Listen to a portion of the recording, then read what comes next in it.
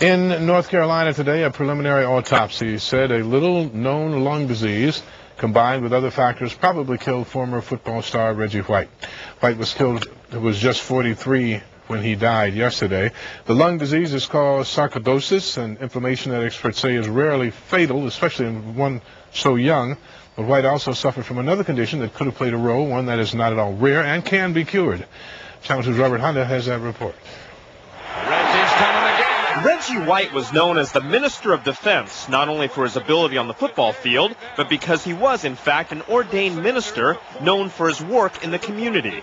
Outstanding human being, and besides being a great football player, we all know about, he was just a great human being that had a tremendous influence on this country and the game. A preliminary autopsy report indicates the 43-year-old White died from a respiratory disease combined with other health problems, and that sleep apnea may have been a factor. My first thought was that it had to be sleep apnea. I couldn't think of any other thing that it would be. Dr. Rafael Pelayo is an associate professor at the Stanford Sleep Disorders Clinic. The clinic diagnoses and treats patients with sleep disorders or medical problems that may occur during sleep.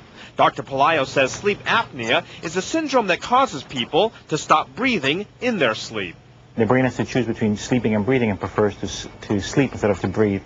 And what's happening is that the throat narrows when we're sleeping, and when we're inhaling, when the throat is relaxing, it actually implodes and collapses. The tongue falls back, and the sides of our throat come together. Dr. Pelayo says White was an obvious candidate for sleep apnea because it is prevalent among heavy-set, middle-aged men, especially African Americans and Latinos. The first sign would be the snoring. If somebody's snoring, that's the first sign that something is wrong. The second sign would be having non-refreshing sleep, waking up tired. So you snore, you wake up tired, you think you're getting older, when in fact it's because you're not getting adequate sleep. The Stanford Sleep Clinic is currently conducting research into how sleep apnea affects other health conditions, as well as learning and memory.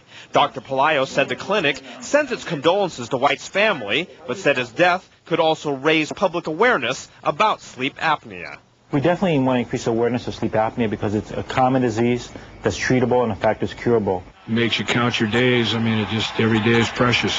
When a guy 43 years old that has done so many things and has so much ahead of him all of a sudden passes, and it's I know it's hard to deal with. It's hard for all of us to deal with.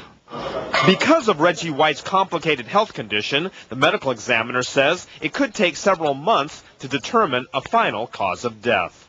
Robert Honda, KTVU, Channel 2 News.